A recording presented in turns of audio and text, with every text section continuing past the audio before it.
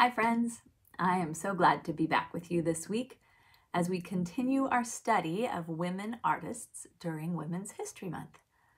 This week we are going to study probably the most famous American woman artist. Her name was Georgia O'Keeffe. She was born in 1887 and she lived to be 98 years old. She started painting when she was really young and painted all the way up until a couple of weeks before she passed away. We're going to look at some pictures of her and some pictures of her art to learn more about her. This is Georgia O'Keeffe. She looks like a serious artist, doesn't she? Well, Georgia O'Keeffe was known for painting vibrant landscapes, usually of the Southwest in the state of New Mexico. She also loved to paint skulls. She thought that they were beautiful and not scary. But she's most famous for painting flowers. Painting little flowers, but making them huge. And sometimes she painted landscape skulls and flowers all together. But the thing that Georgia O'Keeffe is most known for was observing close up the beauty of flowers. She could be found in her garden or in the wild, looking at all of the details of the flowers that grew around her. So I went into my yard and took some up-close pictures of the flowers that grow there. Sometimes we just say, hey, that's a white flower, but we don't notice the green and yellow and orange centers. Even the tiny blooms on a strawberry plant are so fascinating. Look at the little tiny yellow circles surrounding the big yellow circle in the middle. This flower is called a calendula, and guess what? You can eat it. Look at all of the different shades of yellow and orange in those petals. My favorite flowers are poppies. This one is a California poppy. It's pretty simple. But look how interesting it looks before it blooms. It's pink and green and it has stripes and a tutu around its waist. My very favorite flowers are Icelandic poppies. Look at how they're wrinkly and look at the detail on the inside. All of those little tiny yellow ovals, there's like a little yellow flower inside of the poppy. Even in a yellow poppy, there's almost this neon green center with another flower exploding from within. They're even interesting to look at before they bloom. It almost looks like an alien creature. Well, it turns out that Georgia O'Keeffe had an obsession with poppies too, and these are some of her most famous paintings. She painted oriental poppies. My poppies are Icelandic poppies.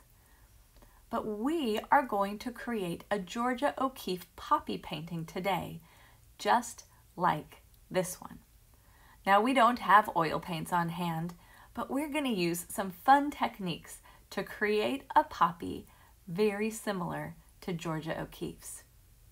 It might look complicated, but I'm going to break it down into 7 easy steps, and we are going to draw this poppy together. All right, are you ready to paint a poppy? We're going to do something fun today. We're going to combine a couple of different techniques to create our poppy painting. And we're going to do this so that we get that cool, crinkly look, some variety of color and texture. We're going to have a lot of fun doing it. So you need to go gather your supplies if you don't have them already. You will need 5 oil pastels, red, orange, yellow, green, and black. You will need 3 markers, red, orange, and blue. And you will need a paintbrush. Your watercolor paintbrush would be best, and a little cup or jar of water. All right, go grab your supplies and come back and let's paint poppies together. Okay, let's take a look at our project here. We're going to create this great big poppy, just like Georgia O'Keeffe's. that covers almost our entire paper. We're gonna get these neat different, there's like texture. See, remember when we looked at the poppies, how the leaves were all crinkly? They were reds and oranges and pinks. So we're gonna create something that looks like this with a really lovely blue background. And it looks like we've painted it, but we're gonna use a technique that we used several months ago where we use markers for paint. Our first step is going to be to draw our poppy. Then we're gonna do some funny scribble coloring, and then we're gonna paint at the very end. I told you that I've divided this project into 7 easy steps to draw it, and so we're gonna be brave today and just draw with our oil pastel. We're not gonna use a pencil and an eraser. If we make something that we don't love, we're just gonna say, that's gonna be awesome. We're not gonna worry about it. We're just gonna go for it with our oil pastels. So the first thing I want you to do is grab your red oil pastel, and we're gonna draw the whole thing in red first. Then we're gonna come back and add our black and our orange and our yellow, and I'll show you how to do that. But we're gonna follow the steps that I've sketched out right here.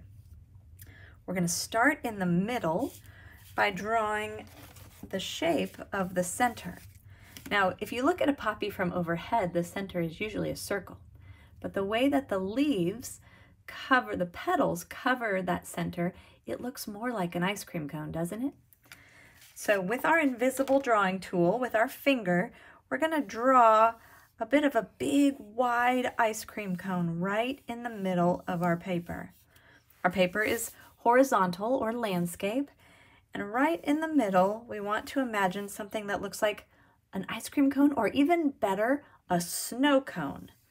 Imagine a snow cone right in the middle of your paper.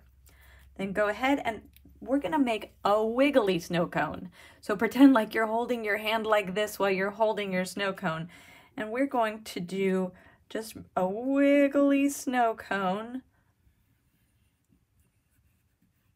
just like that. That will give us the shape of our center of our flower. Then the next thing we're going to do is draw these 2 petals. They kind of look like skinny butterfly wings. So starting on the sides of the petals, or the side of the center, actually, you know what? I'm gonna follow my own directions. In my own directions, no, I'm gonna stick with this. We're not gonna pay attention to the numbers on here. We're gonna do the sides next. So we're gonna come up and do wiggly, skinny butterfly wings. They also might look like big green beans, but notice I'm just making wiggly squiggles. They don't have to be perfect at all. Nice and big up along the sides. Then we're gonna do the part in the back. So about halfway up this wiggly squiggle and halfway up this wiggly squiggle, we're gonna do another one, almost like a wiggly squiggled rainbow right across the top. So I'm gonna come up. You can even kind of turn your oil pastel like this as you're drawing to get some of those cool squiggly lines. Now let's do the bottom, this little section right here, because in Georgia O'Keeffe's poppy, she shows that the petals folded out from the center. So to do that, we're gonna make a squiggly frown. We're gonna do a frown right there. And then we're gonna just do a squiggle underneath it, just a bumpy squiggle underneath it. We're gonna do just 2 more petals on our poppy. We're gonna do a great big one that starts in the top of our rainbow and squiggles its way up and around, and it's gonna come under our frown and come back up like a big giant wiggly C. And it's okay if you go off of your paper or go right up to the edge of your paper on this one, up and around and back down. And then let's do the same thing on this side. We're gonna come make a backwards wiggly C. So we're gonna come up and around and underneath that frown and back up like this. So you could start it anywhere you wanted on that rainbow. I'm going to start it right about here. And again, I'm kind of rolling. See how I'm kind of rolling my pastel? It gives me even cooler wiggles. We have just drawn the basic shape of our poppy. Let's put our red down for just a minute. We're going to do a couple more things in our drawing stage, and then we're going to color them in. In Georgia O'Keeffe's painting, she had just a tiny, tiny little bit of the stem that holds up the poppy. So we're going to do the same thing. Just 2 little lines down that show where our poppy went, or where our poppy was growing. And while we have the green in with us, let's just go ahead and kind of color that in. Then in the middle, remember how at the inside of poppies there are like little flowers inside the bigger flower? We're going to do a little yellow flower inside the center of our flower. So with our yellow pastel, you can just do any kind of little, it's almost like a little star. I'm just making some nice dark petals right in the middle, right there. Okay. Now we're going to take, you might be wondering, why aren't we coloring that black yet? We're going to save the black for the very end, because with oil pastels, if you put black on your paper and then one of your other pastels accidentally hits that black, it drags the black into other parts of the painting and sometimes can look a little bit muddy. So we're going to save the black for the center, and we're going to re-outline everything in black at the end. Okay, so now we're going to just have fun scribbling with our red and our orange.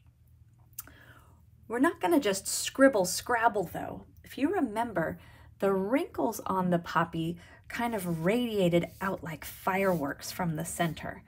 So we're going to use our oil pastels to do the same. So we're going to just come in, we're not going to color it in, we're just going to come in and starting at the center of our poppy, we're just going to make some scribbles coming out like this. So kind of like big fireworks exploding out of the middle.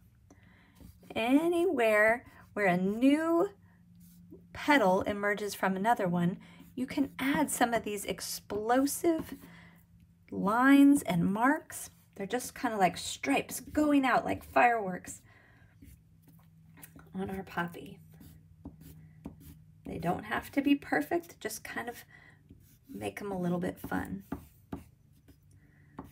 Okay, when we're done with our orange, or with our red, we're going to come back and do the same thing with some orange. Do a few little firework lines with your orange, because poppies have this really beautiful quality where when the sun shines through them, they look orange and red and sometimes a little bit of pink. So I'm just adding some orange fireworks here. And then I'm also going to come up and I'm going to do a little bit of orange. Doesn't have to be everywhere, but just a little bit around the edges. Just a little bit of orange with my oil pastel. Okay, I'll add a little bit of orange around this edge and a little bit of orange around this edge and a little bit of orange around that edge. It's really starting to take shape, isn't it? Now the last thing we're going to do is, actually we're going to save the black even for later. We're going to go ahead now and take our marker. And remember how our markers have the skinny point or the broad edge. We're going to use these great big broad edges, and we're going to do the same thing with our markers that we did with our oil pastels. But we're going to fill in, again, same kind of stripes, but just using the side of our markers, big explosive stripes all over our poppy.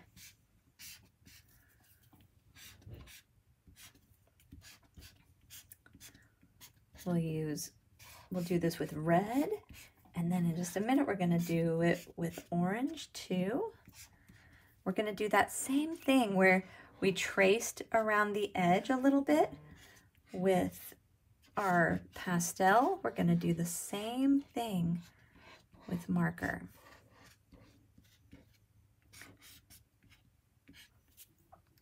This kind of looks crazy and messy right now, but trust me, it's gonna look awesome. Come back here, and I'm gonna keep filling in. We're not coloring in, right? We still see lots of white,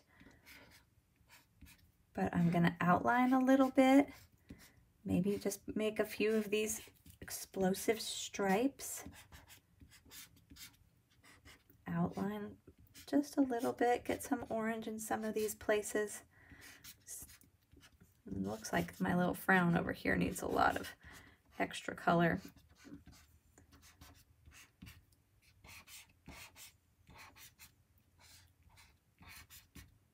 Okay.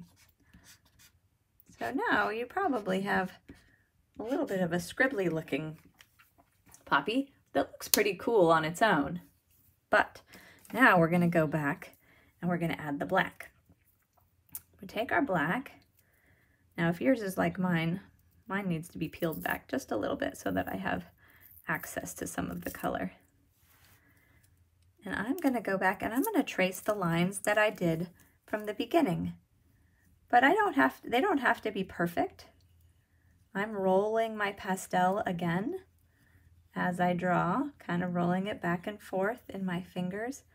And that gives me that neat, wiggly, wrinkly, the word would be, there's kind of a fancy word, crepey look to the petals. So I'm bringing it around again. And all of those same, remember when we did our frown here? I'm tracing over that. So it might be kind of hard to see. So you might remember, okay, we did the snow cone, and then we did the butterfly wings, and then we did the rainbow, and then we did the frown, and then we did these sides. It might have been helpful if I had gone and done that in the same order. So whatever helps you, we're just gonna wiggle, wiggle, wiggle, wiggle it around, and I'm gonna trace the outside of my stem too. Now we're gonna color our inside. I'm gonna trace around my flower here. It's okay if you, like, there's a little bit of white, and that's okay. I'm just kind of making a new little flower there. And then I'm gonna fill this in. And I'm gonna fill it in by making lots of little circles, because that kind of helps us to feel the texture. Texture is how something feels or how something looks like it feels. I'm going to do the texture of my center of my poppy. And you can go over this as many times as you want. We want this to be pretty dark with not a lot of white space. So I'm going to just keep on coloring. Even if sometimes I get a little bit into my flower, that's okay.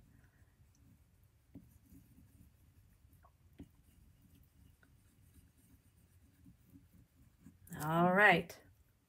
Now, one last step before we make some magic. We're going to take our blue marker. You see this here?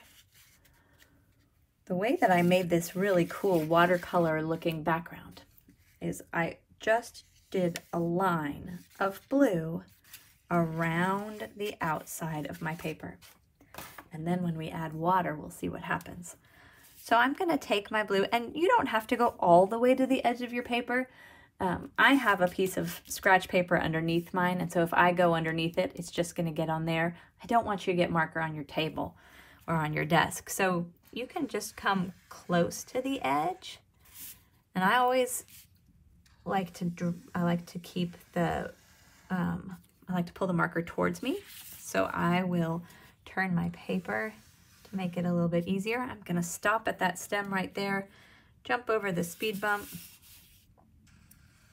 come back this way. And remember, I'm using the broad side of my marker again to get that nice thick blue line. And if you come to a place like this, like I did, where the flower goes all the way to the edge, just jump over it, pick it up on the other side. Turn this back this way, just a little bit there. Okay, now we're ready for the magic. Make sure you've clicked your lids back on your markers.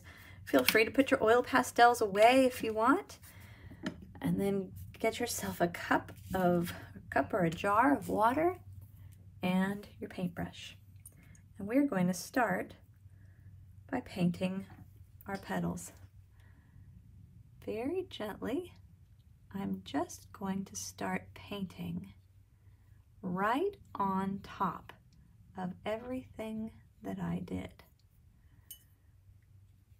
And as I do, that marker is going to get wet.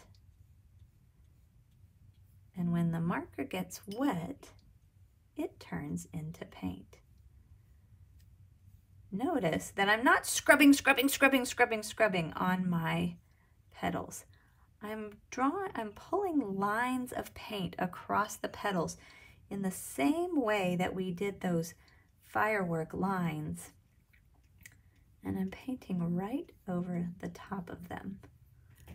And as I do this, my marker is turning into paint. Look at that. So look at that petal. Now look at that compared to those. Doesn't that look like the crinkly, wrinkled poppy petal that we saw in the pictures? Well, let's do this for all of our petals, and let's do it one petal at a time. Don't just scrub it over, but let's gently imagine observing a poppy close up, really paying attention to each little petal. I'll play some music for us, and we can paint our petals together. What I don't want you to do is don't paint the outline yet. We're going to just focus on our petals, and then we'll come back and do the outline.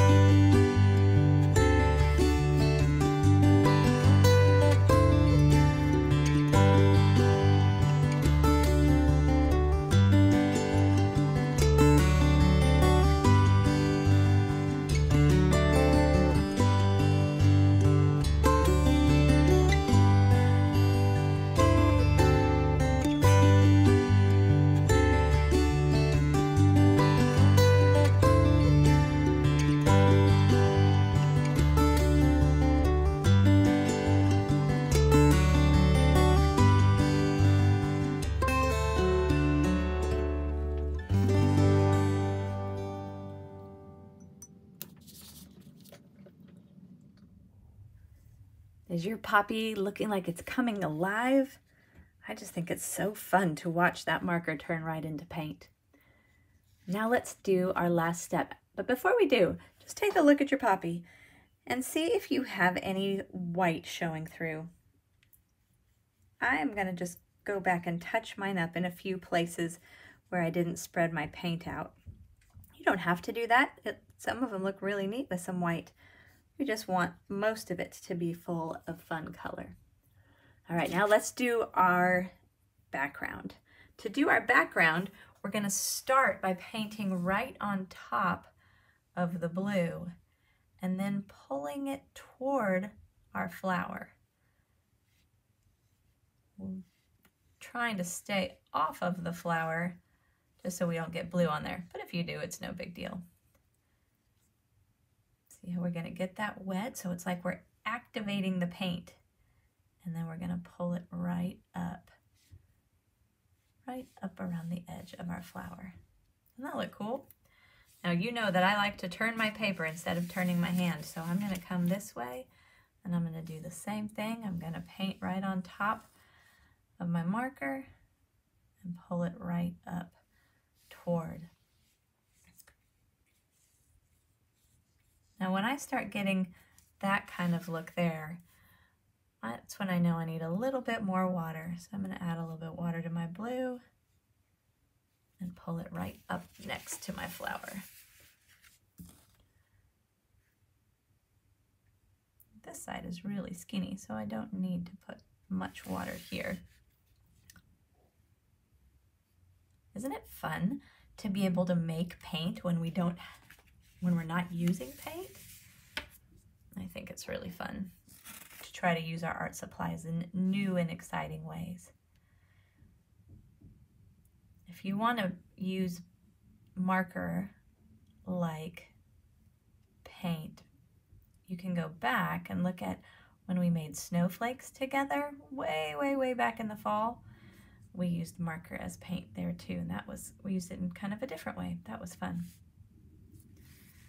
Last little segment. I love the way that the orange-red poppy stands out on that blue background.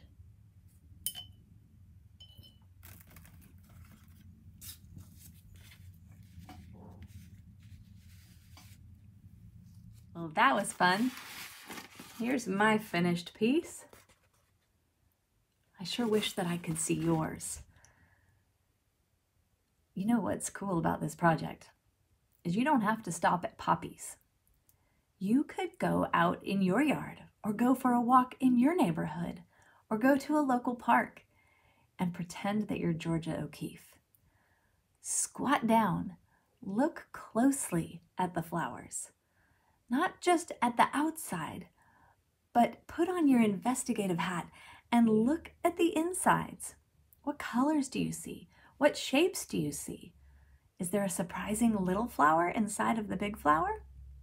I realized when I was thinking about this project that I had a painting that I had done a while ago that was kind of like what Georgia O'Keeffe did. I painted some tulips. It's kind of in a plastic bag, so it's a little bit harder to see. But I painted that really interesting inside. The outside was pink, and I might just say, oh, that's a pink tulip. But then when I looked inside, there was a little yellow flower with some green and some black. So maybe as you explore your neighborhood, you're going to discover all sorts of fascinating flowers.